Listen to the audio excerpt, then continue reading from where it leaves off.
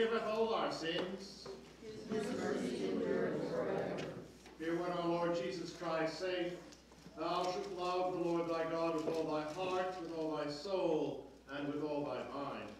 This is the first and great commandment, and the second is like unto it, Thou shalt love thy neighbor as thyself. On these two commandments hang all the law and the prophets. Let us humbly confess our sins unto Almighty God.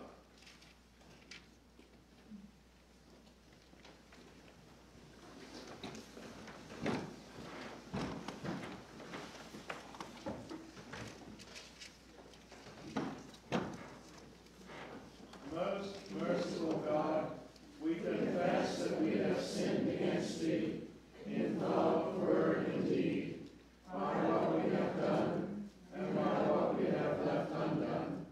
We have not loved Thee with our whole heart. We have not loved our neighbors as ourselves. We are truly sorry, and we humbly repent.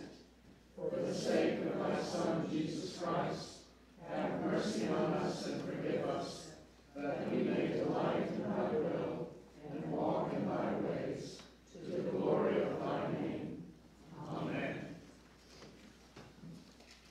The Almighty and merciful Lord grant you absolution and remission of your sins through repentance, amendment of life, and the grace and consolation of His Holy Spirit. Amen.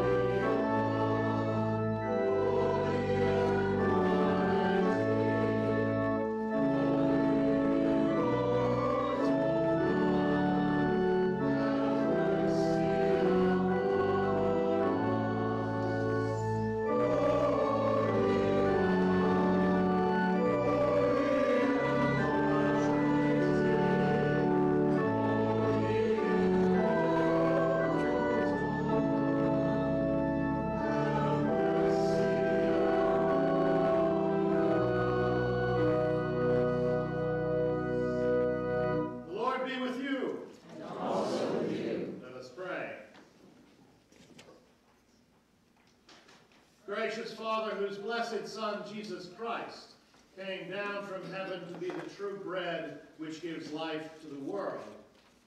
Evermore give us this bread, that He may live in us and we in Him, who lives and reigns with you and the Holy Spirit, one God, now and forever. Amen. Please be seated.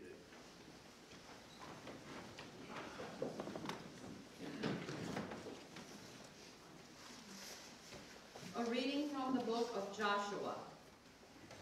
The Lord said to Joshua, Today I have rolled away from you the disgrace of Egypt.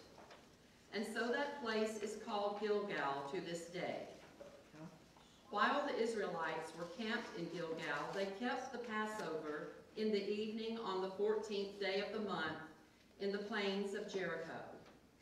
On the day after the Passover, on that very day, they ate the produce of the land, unleavened cakes, and parched grain. The manna ceased on the day they ate the produce of the land, and the Israelites no longer had manna. They ate the crops of the land of Canaan that year. The word of the Lord. Thanks be to God.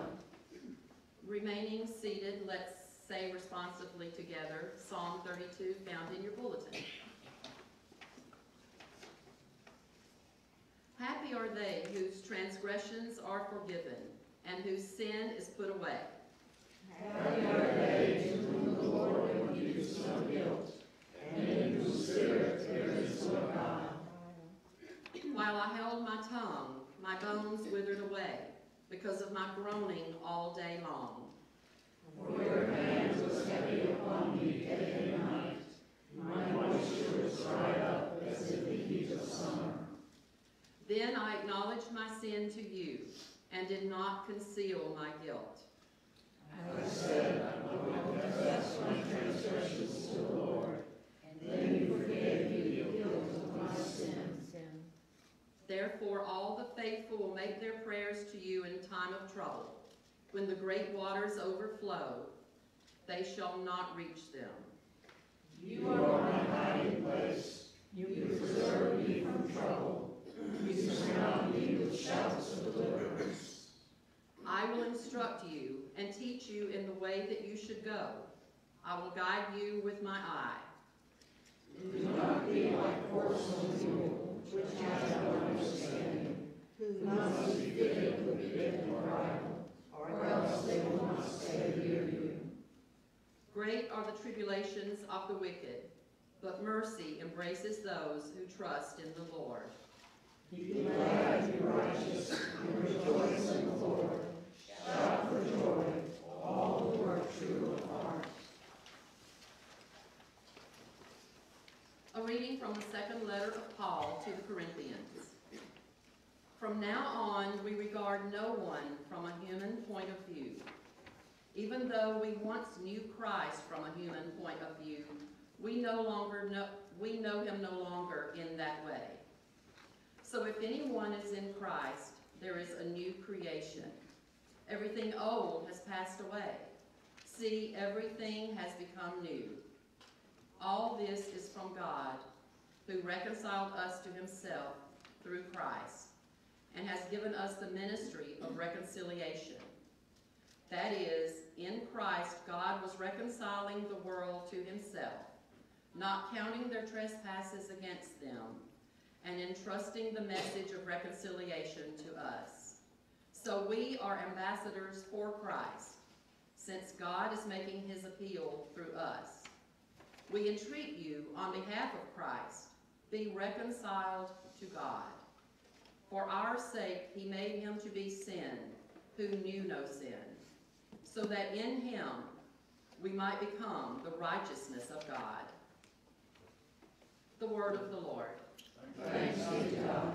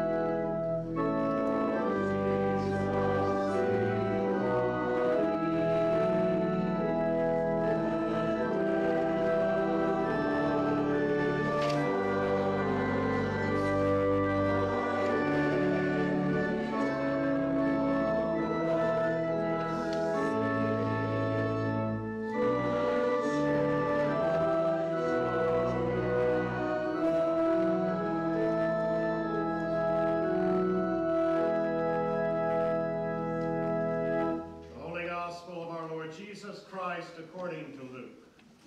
Glory to you, O Lord Christ. In this instance, you may be seated. because it's a long lesson. And I want you to hear it.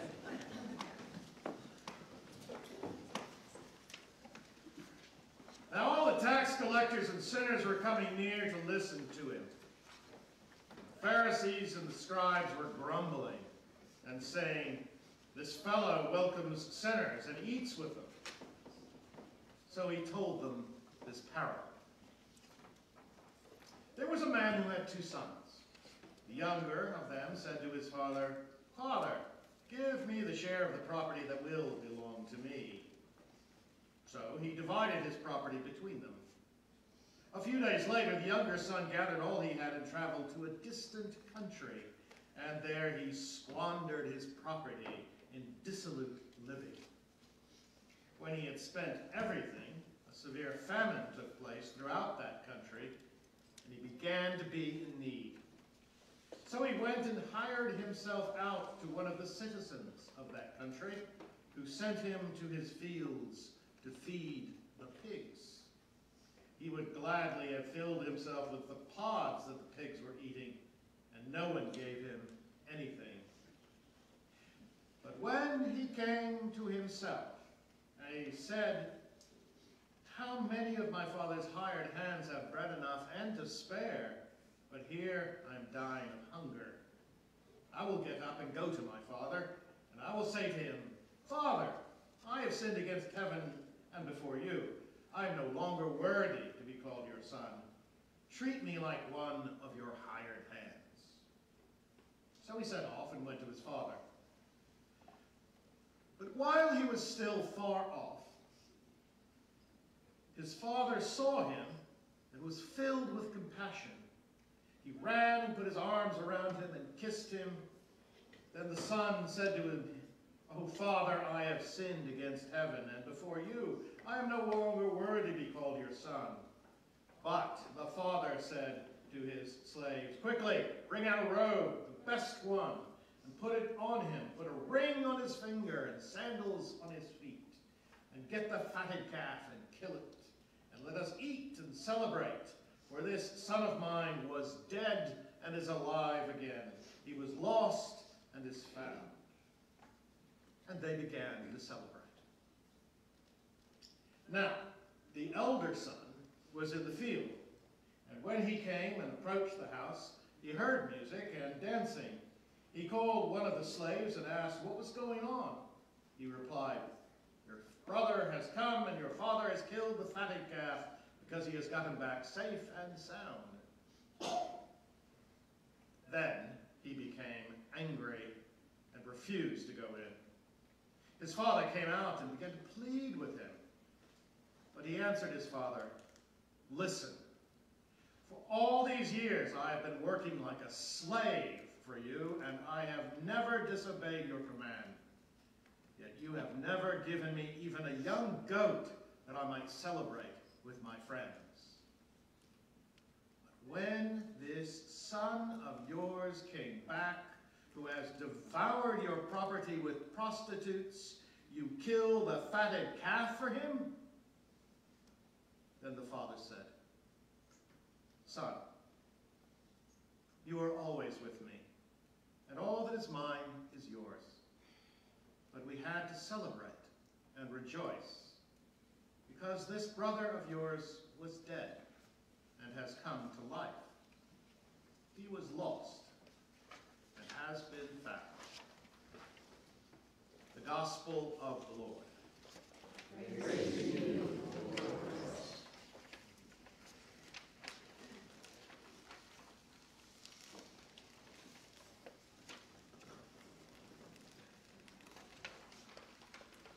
The words of all of our mouths, the meditations of all of our hearts, be acceptable to you, O Lord, our strength and our Redeemer. Amen. Well, you're already seated, so I don't say. Who's got a brother? Who's got a sister? Cousin? Friend? You know, there are 2 responses to this parable, it seems to me. One is, "Oh, what a beautiful parable. What a lovely parable. So much, God has so much love. You know, let's do a little cross-stitching on that and put it on a pillow or something. Wipe a tear away from my eye. The other response is, this really ticks me off. And you know, if you don't have at least a little bit of the second response, I'm not sure you're listening. This should annoy you. My goodness. Who's responsible here? Nobody? Nobody's going to raise their hands? No. Who among you is responsible? Who's the responsible ones here? Yeah, there we go. Got one honest person here. They're responsible. Wanda, you're responsible. Absolutely. This son of yours comes back. God's just not fair. God is not fair. Thanks be to God. Thanks be to God. Because the unmerciful older brother is unmerciful because he's resentful. But if you're a younger son that has made a mess, you want mercy. You want unreasonable mercy. And if you love someone who needs mercy, you want mercy for them. You want God to be incredibly unfair. So, it really matters about who you are, what you've done, where you've been, how you stand in relation to other people, how you're feeling that day. Maybe if the older brother had a better attitude, he might have just said, yes, join the party. You know, it's my old illustration about 575, about the interstate highway system, you know. If I'm feeling good, they can cut me off all day long, and I don't mind. But if I'm not feeling so good, the slightest little, can you just back off? As if they could hear you. So it's not God's unfairness that we're talking about here. We're talking about our unfairness. Our unevenness in the world. I mean, God is entirely fair. But we are the ones who are not fair to each other. And I don't need to fill in the blanks for you. It's all over the place. Our unfairness, our resentment. The world is unfair because we are unfair. It's just the way it is. The question for us, and I think the question that this difficult parable offers to us, is what are we going to do about it? How are we going to respond to this? Well, it seems to me like there's two ends of the spectrum here. One, we could be Niccolo Machiavelli. Remember him in philosophy or history? He decided, virtue, what's that? It's an unfair world, so use unfair means. Everything's justified by the ends. Everything. So, this is where our nihilism comes in. This is where our skepticism comes in. This is where we are. The preeminent cynic in the world. And then we could live in that kind of framework and be completely miserable and make everyone around us miserable. Because this is all about family systems, of course. It spreads out. It engenders. I'm not going to get into a political discussion because I try to avoid those things, but you know what I'm talking about here. The way we talk to each other. The way we talk to each other is just making it worse. The other end of the spectrum is what Paul calls the more excellent way. Crazy. It's all about love. It's all about what I would call leaning into the world. Leaning into the world with a life of love. Leaning into a world of selfishness and self-centeredness in a life lived in love. And possibly making a difference in the world. There's no guarantee. I mean, somebody once told me about it. You know, there's no guarantee that being virtuous is going to make the world virtuous. Being unselfish and unresentful is not going to make the world unselfish and unresentful. There's no guarantee about that. But if you're selfish and resentful, and it's pretty much guaranteed that you're going to spread that around. That people are going to latch onto that. This is one of the things that struck me in my unscientific poll of asking people around, you know, what brings you joy?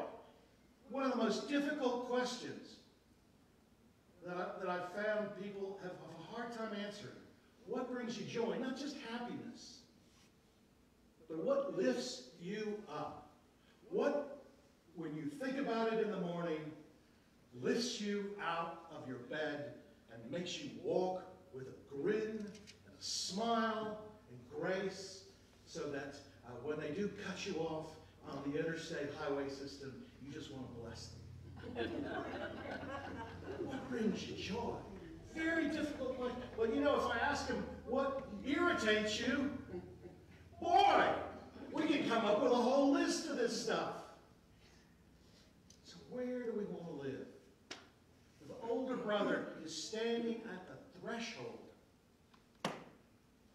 whether he's going to go into the party or whether he's going to stay out in the cold. And it's hard, because the world is full of rotten younger brothers. Because we have been rotten younger brothers. And we know what that looks like. The problem with staying on this side is it corrupts the soul. Turns us into victims. We blame everyone around us for what's wrong with us or the world, and it becomes an issue of the pointing of the finger. I love that phrase from the Bible. The pointing of the finger. Deliver me, O Lord, from the pointing of the finger. Paul, and I encourage you. I encourage you to take home and read this passage from 2 Corinthians. Because I think it's one of the most important passages that Paul has ever wrote. This idea that I no longer look at you as a human being. I look at you as Christ. I look at you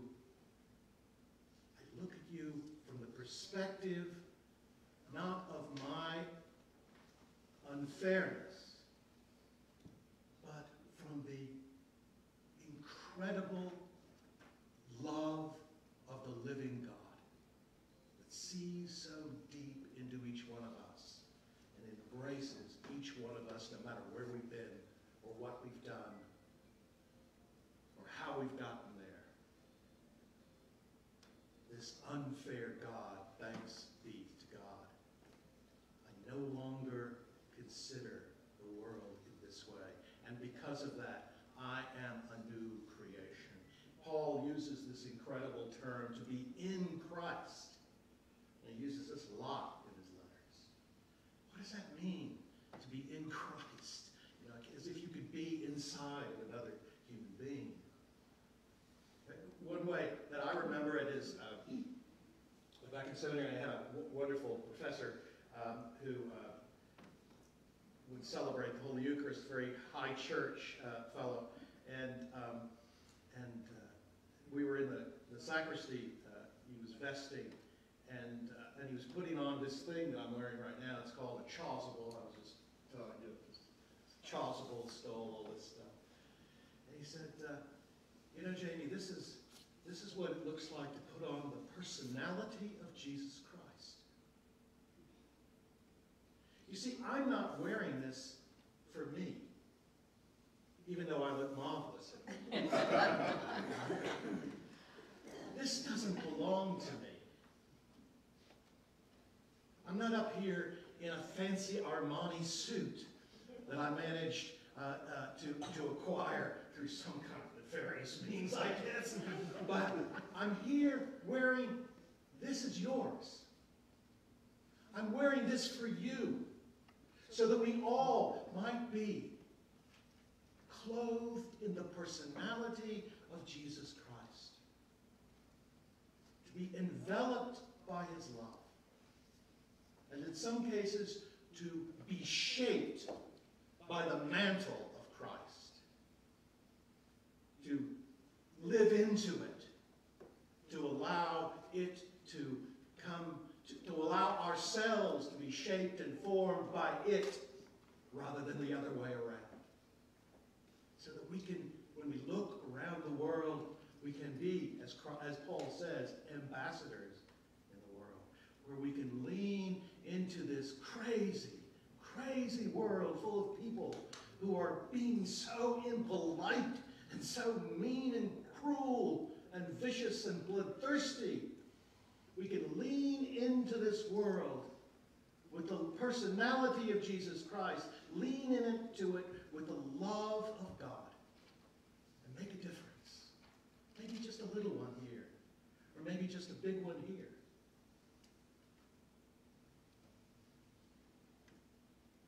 Doing what we can, with what we have, with what God has given us, and the power of love which has come from God, to move the world from where it shouldn't be to where it should be, by the grace of Jesus Christ. Amen. Amen.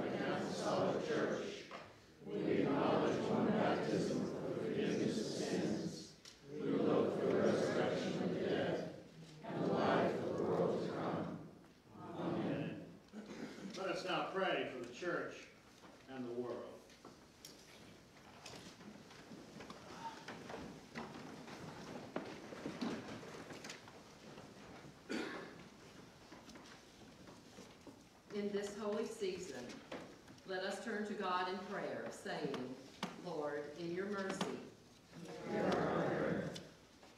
for all preparing for holy baptism, and for all the people of God, that we might embrace the folly of the cross and become ministers of reconciliations in our broken world. Lord, in your mercy, for this nation and for all nations, that we may generously share the produce of the land, both in plenty and in want. Lord, in your mercy, for the alienated and the rejected of the world, that all may come to know God's welcome to sit at the table. Lord, in your mercy, for all our communities, that we may learn from God to seek the lost and to rejoice when they are found. Lord, in your mercy,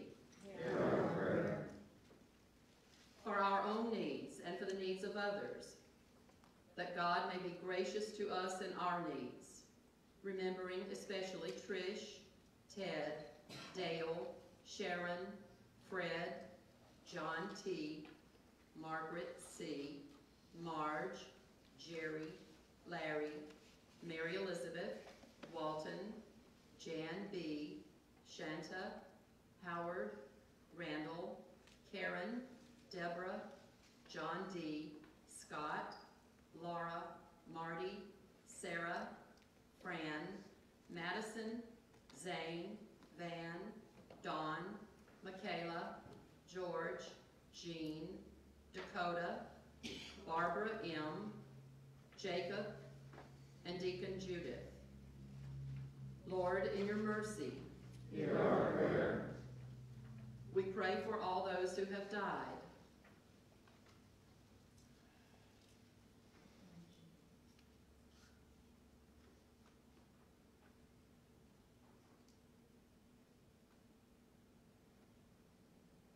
Lord, in your mercy, hear our prayer.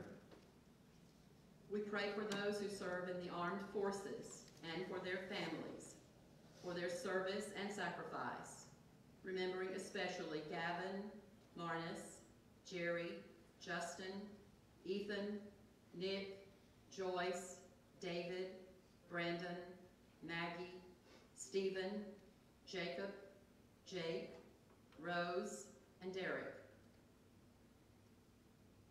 Lord, in your mercy, hear our prayer.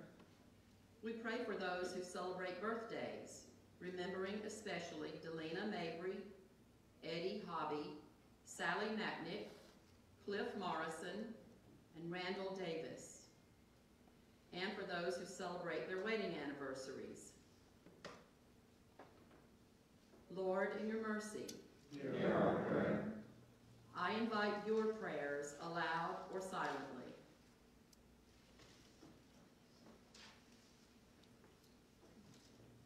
Pray especially for the people of the Ukraine. I invite you also to call to mind those people that you are resentful towards.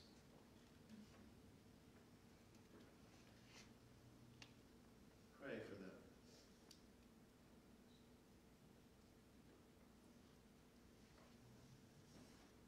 And for those who are resentful towards you. Pray for them.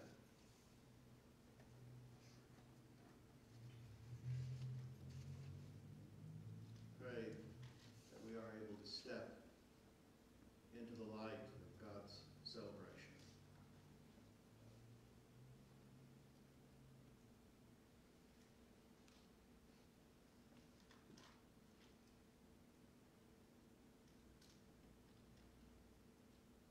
Lord, in your mercy, Hear our prayer. God of mercy and compassion, bring us all back to you when we stray. And give us again the joy of proclaiming in our families, communities, and all the lives we touch, your saving grace. Amen. Amen. Please stand, my brothers and sisters. Lord be always with you. And also with you. Peace.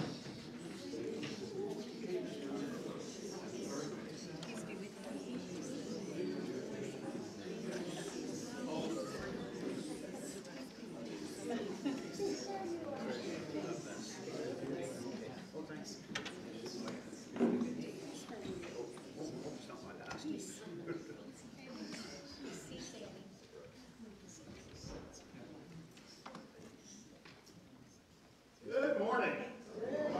You want to be seated? They have a few announcements I think we do. Is Katie still here? Yeah, she'll be right back. No, you go first. Did you get that show number 2? Second. There you go. Second verse, same as the first. A little bit louder and a whole lot worse. Which is my introduction to, there will be a combined service again next Sunday because it is the first Sunday of the month and we like to worship together every now and again. And as part of the combined service, we will have what I call the all-church choir, but it's really a pickup choir. Anybody who wants to join together and sing and enjoy making music together, all generations meet at 10 o'clock to practice a simple tune, which we will sing at the 10:30 combined service. And now on to Jen. Hospitality is starting up again. So today we have leftover desserts from fish fry that will be available. But if you want something nice in April, you can sign up and bring it. It'll be lovely. We can do big spreads if you want to, but nothing like that is expected. You can buy some donuts at Publix or muffins or fruit, whatever makes you happy, and bring it to share. You can sign up for the 9 o'clock or the 11 o'clock after the service, and the VPOP will help you. I would really like 2 people who, from 11 o'clock, would like to serve on the coordinating committee with me so that we can make sure everything happens. Anybody who'd like to sign up for that, please see me after the service. Over to you, Katie. Fish fry results. Woo-hoo!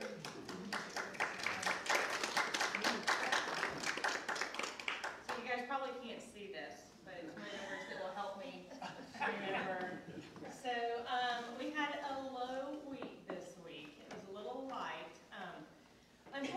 Fortunately, the fryer worked swimmingly. We have plenty of fish. Our whole process, we were really clicking and got it down. We just needed more cars and more orders this week. So anything you can do to encourage your friends and family to come, if you're on Facebook or Instagram, any of those things, there's the picture in the church newsletter that's got all the information about the fish fry. You can just copy and paste that into a Facebook post and hit post so that all of your friends know about it. So we had 143 meals this week. That ended up with $1,216. $115 of that was donations. And so at this point, we are over $5,000 in total funds. So we've got 2 more weeks to go. So I would love it if we could hit at least $8,000 this year. So that's my fish fry announcement. My other announcement is we are starting a lay-led Bible study. We're going to meet on Wednesday nights after the service.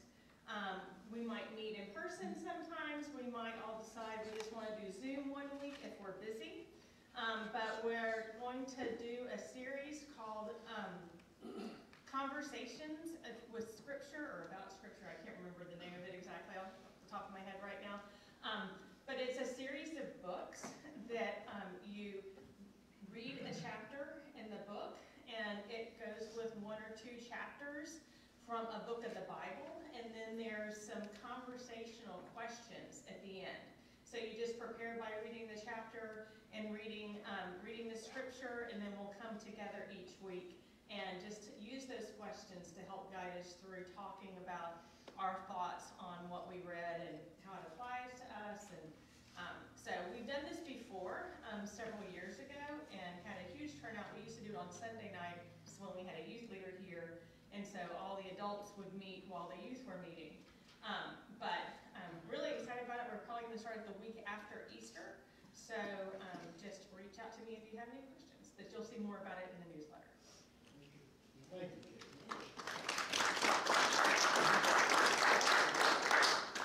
Kate, you forgot to mention there's still fish over there. Yes, 4 bags left. 4 bags of fish, $5 a piece. You already have $65 today. You can add to the fish. Brian has been sold. The other thing is the vestry had a meeting last week, and for those that are interested in the parking lot, we approved spending money to have the parking lot fixed, not redone. Okay, they're going to come in, fill the holes, reseal it, and remark it, and that will give us several years to figure out what we want to do with the parking lot and what it's going to cost and everything else. So we did get approval to repair the parking lot, since that seemed to be something important that the parishioners wanted done. Okay, so we are in the process of getting that scheduled in, and so you may see some work going on. That's my main. I'll be selling the fish over on the other side. We've got a few left, so you can get them while they're still available. Thank you.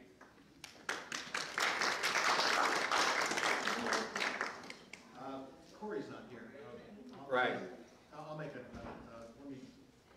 Corey is doing this this Native American. Well, it's on the Trail of Tears, and he's been doing it for the last couple of weeks. Since we're having a combined service, it's going to be the week following that he's going to be picking up on this. He has an incredible encyclopedic knowledge of this. He's been interested in First Nation stuff for a long, long time. And you know, there are a lot of places right here in this county, my goodness, around the corner. I talked about the Walmart on Riverstone. There was an Indian village there, Native American village there. Next week, next Saturday, we're going to take a group, or we're going to meet up at the Funk Heritage Center in Waleska. I was thinking the college. Reinhardt College in Waleska.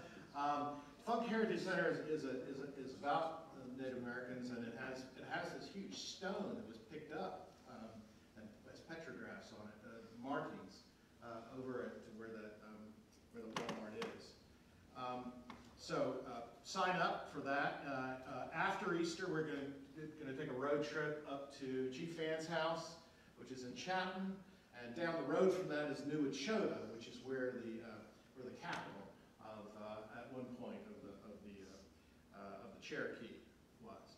So that's what's coming up there. Another piece, one final piece. A lot of announcements today. We're back. We're gearing up. You know, love this. The bishop has lifted the restriction on the common cup, so that today, if you wish to receive from the common cup, we will have a Eucharistic minister standing here. And if you wish to continue to receive by intinction, we'll have a Eucharistic minister standing here. And I will be intincting on lines that will form here. And we will have the common cup available on lines coming here. Worked pretty good at 9 o'clock. And we'll see how it works at the 11 o'clock. Anything else? Birthdays. Birthdays.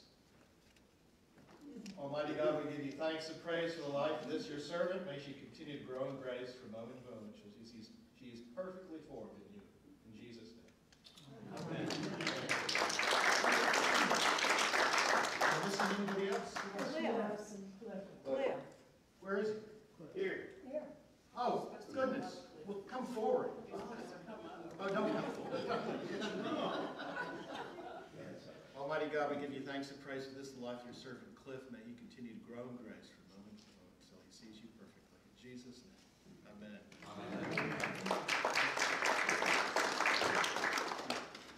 Anybody want a blessing for just about anything? Or that same professor I mentioned in my sermon said, you know what we do? We just dress up and bless things. That's pretty much what we do. Dress up and bless things. And I think, well, there's nothing wrong with that. Very good. walk in love as Christ loved us and gave himself for us as a fragrant offering and sacrifice to God.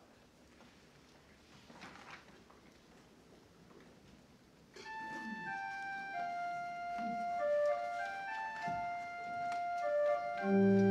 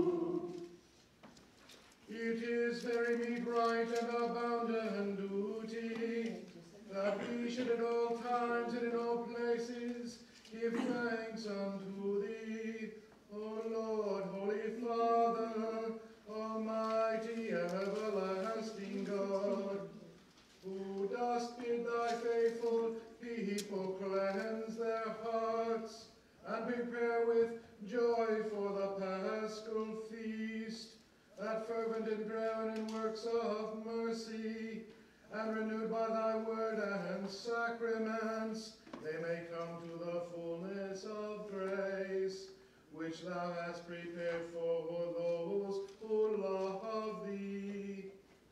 Therefore, with angels and archangels, and with all the company of heaven, we laud and magnify thy glorious name, evermore praising thee and saying,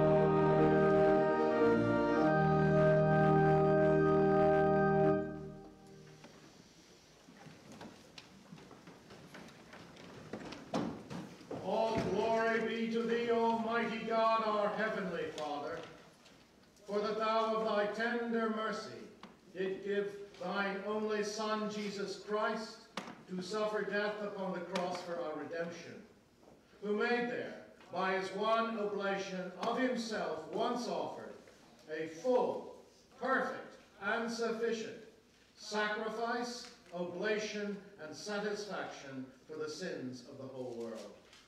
And did institute, and in his holy gospel command us to continue a perpetual memory of that his precious death and sacrifice until his coming again. For in the night in which he was betrayed, he took bread, and when he had given thanks, he brake it and gave it to his disciples, saying, Take, eat, this is my body which is given for you. Do this in remembrance of me.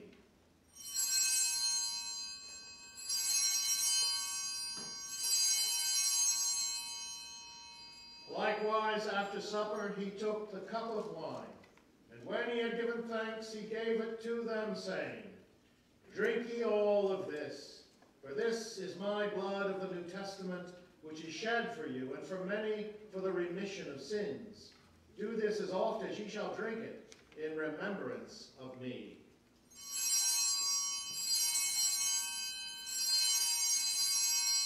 Wherefore, O Lord and Heavenly Father, according to the institution of thy dearly beloved Son, our Savior Jesus Christ, we, thy humble servants, do celebrate and make here before thy divine majesty with these thy holy gifts, which we now offer unto thee.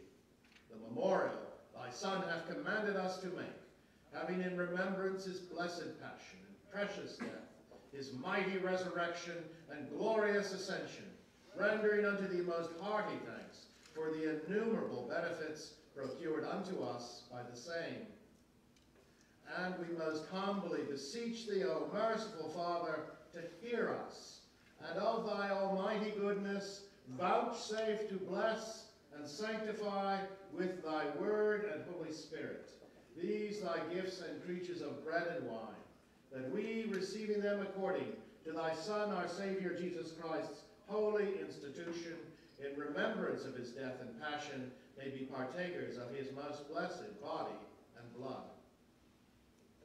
And we earnestly desire thy fatherly goodness mercifully to accept this, our sacrifice of praise and thanksgiving, most humbly beseeching thee to grant that by the merits and death of thy Son Jesus Christ, and through faith in his blood, we and all thy whole church may obtain remission of our sins and all other benefits of his passion.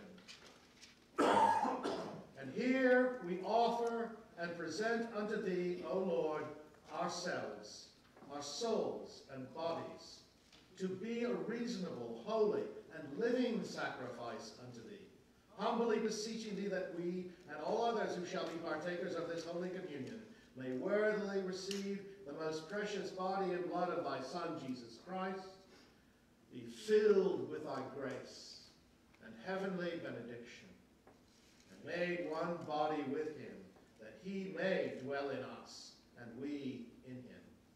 And although we are unworthy through our manifold sins to offer unto thee any sacrifice, yet we beseech thee to accept this, our bounden duty and service, not weighing our merits, but pardoning our offenses through Jesus Christ our Lord.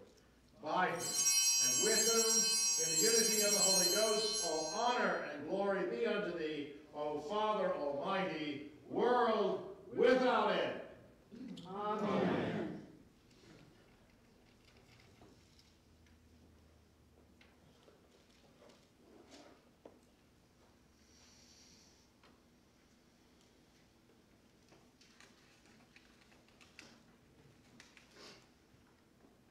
And as our Savior Christ has taught us, we are bold to say, Our Father, who art in heaven, hallowed be thy name.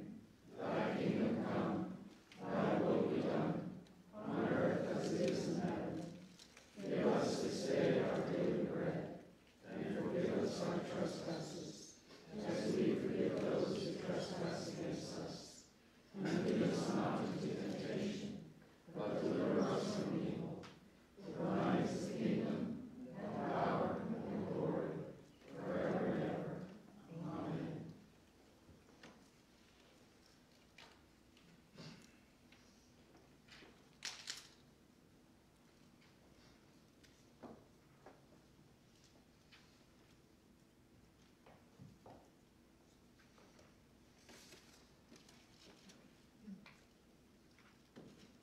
Christ, our Passover, has been sacrificed for us. Therefore, let us keep the feast.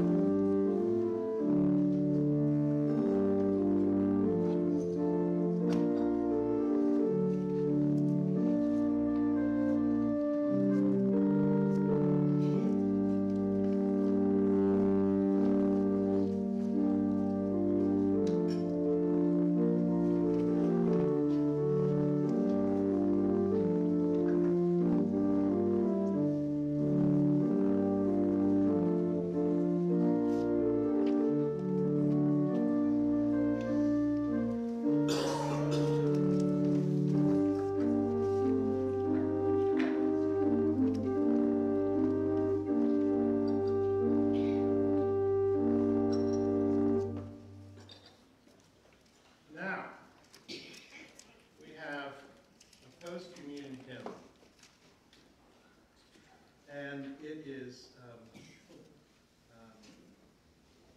Beautiful. yeah, of course it's beautiful. There's a wideness in God's mercy, which is an old hymn, but it has a lot of different tunes to it. And this is a tune written by a man named Calvin Hampton, and it brings to bear how much a tune can make a difference in a hymn. And what Calvin Hampton managed to do with this hymn, as opposed to the old tune that we're probably more familiar with, there's a wideness in God's mercy. This has a bit more soaring qualities to it. And what I think it does with the words of this hymn, it really enunciates those critical phrases that this hymn tries to bring across. And to do, as I try to do each Sunday, to find hymns that will have your toe tapping as you go out into the parking lot, and by music be able to inwardly digest what the gospel message is for today, and bring it into the world in that way. So, with that sort of introduction, and realizing that it's a little bit more complicated than your ordinary hymn, please enter into it as enthusiastically as you can. And if you don't, just listen to it, because it is beautiful. Hit it.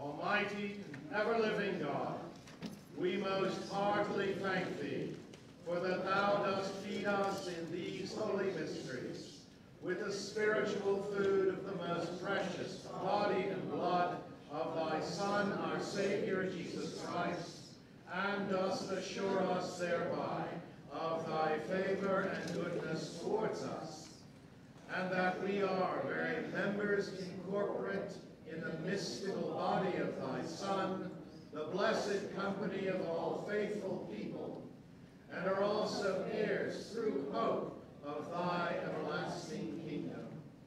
And we humbly beseech thee, O heavenly Father, so to assist us with thy grace, that we may continue in that holy fellowship, and do all such good works as thou hast prepared for us to walk in. Through Jesus Christ our Lord, to whom with thee and the Holy Ghost be all honor and glory, world without end.